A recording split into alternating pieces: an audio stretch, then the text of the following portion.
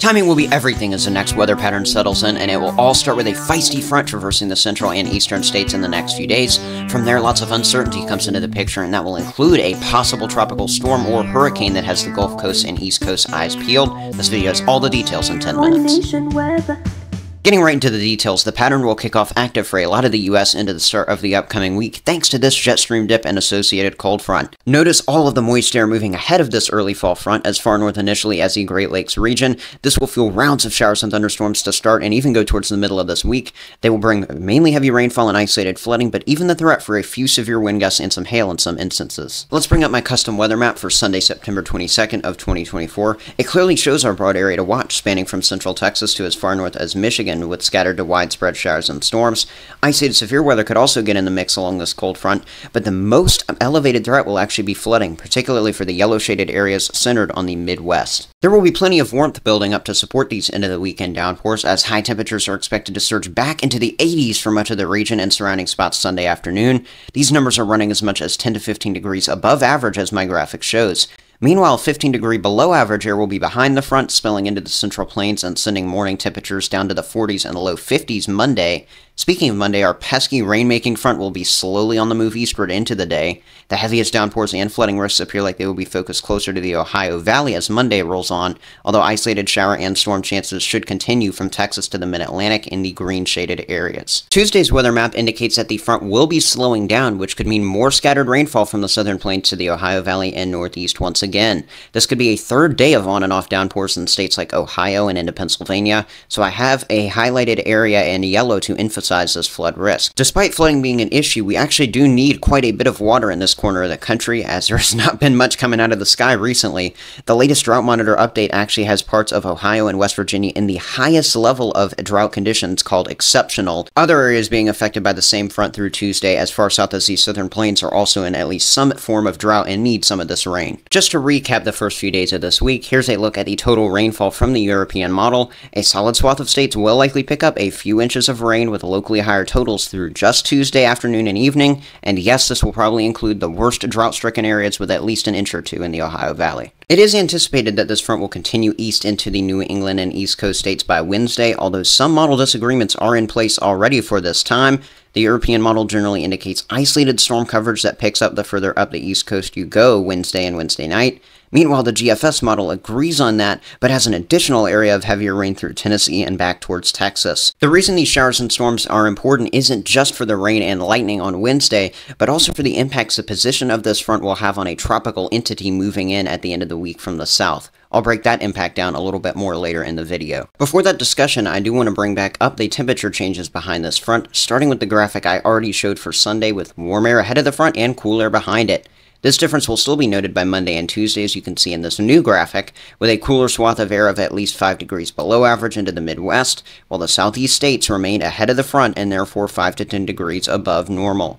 The biggest round of warm air for this week will be slowly on the rise into the northwest U.S. Tuesday as well. Here's a visualization of the early week anomalies with actual numbers, starting with Monday's forecast highs from the National Digital Forecast Database. You can see the continued 80s and 90s with south winds in the southeast, while the northern plains, central plains, and Midwest continue to fill in with widespread 70s and even some 60s.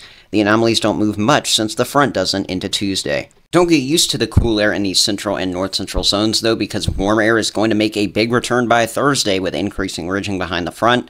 This clip from the GFS model does an excellent job of showing the increasing mid-level high pressure through central Canada, which will bring a jog up in temperatures for much of the northern tier by the end of the week. I do want to point out that these models would not be available to me without the great people at Weatherbell and their hard work into making awesome weather graphics. If you want the same access to maps that I use in my videos for yourself, make sure you're clicking the link in the description of this video to get your free trial with them.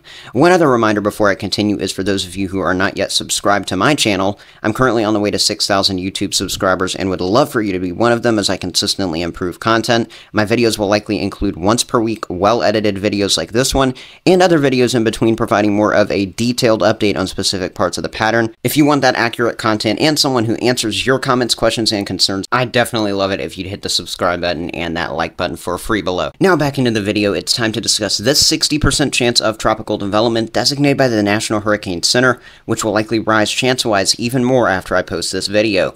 Quoting the NHC, a broad area of low pressure is likely to form by the early to middle part of next week over the northwestern Caribbean Sea and the adjacent portions of Central America.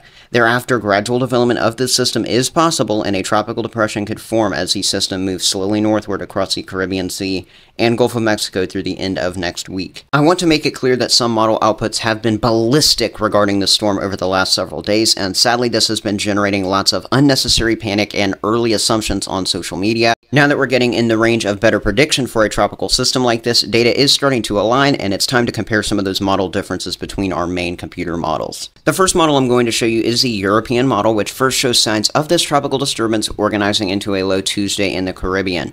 From there, the storm gradually turns northward by Thursday into the Gulf, picking up a bit of steam while forming into a likely tropical storm, or at least Category 1 strength hurricane.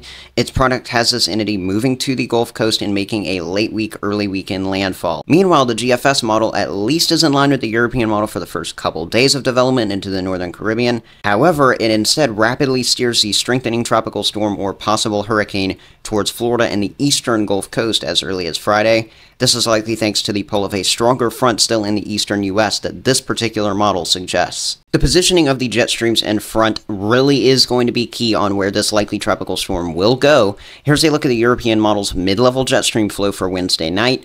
Notice the departing jet stream dip from our front in the east and a lingering cutoff system in Texas and Oklahoma.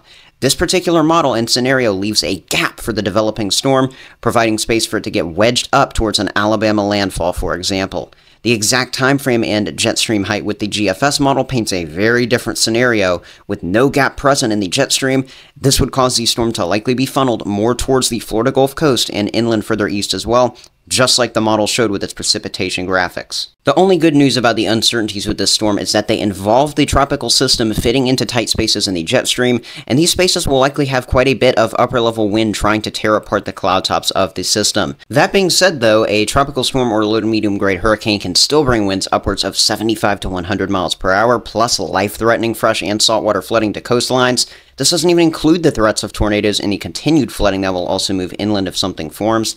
Take a look at this depiction of the storm from the usually tame European model. It brings a widespread swath of quick 5 to 10 inch rain totals across many of its affected areas, with locally higher amounts up to and above a foot certainly in the mix as being possible near the track line. To clear up everything I just said, here is my take on it with a tropical impact concern meter graphic for the next several days. Anybody in the yellow shade at least has a chance, based on guidance, for direct or indirect impacts from tropical weather late this week and beyond, with those likely being low chance or minor end impacts. I'd be the most concerned, or at least more weather aware, the closer you go to the inside of the orange zones on screen, where I'm anticipating the most significant tropical impacts to go through, assuming development occurs. These areas stand the most notable risk for direct or indirect tropical winds, heavy rain and flooding, plus even tornadoes eventually if this moves inland. Despite the quiet start to the season overall, we have definitely seen a small peak in our tropical activity right on time here throughout September. This storm will be named Helene, assuming it forms. Beyond that, we're probably going to enter another generally warm pattern across the US, as I was hinting at earlier, which means we're still in the waiting game for first freezes and frost for millions of Americans. I will be right here at One Nation Weather for you, delivering forecasts and critical updates whenever I deem necessary as the fall season continues to unravel in front of us. This includes continued updates on tropical storm conditions possible soon, and whatever else is going on across the USA. That's all the info I have for you right here today, and I hope you enjoyed this more engaging production in comparison to my usual forecasts. There's a high chance my next video will be Monday or Tuesday of this upcoming week, so I'd love for you to hit that subscribe button so I can catch a view from you then. Drop all comments, questions, and concerns on this video below, but for now I love y'all and I will catch you in the next video. Stay well out there.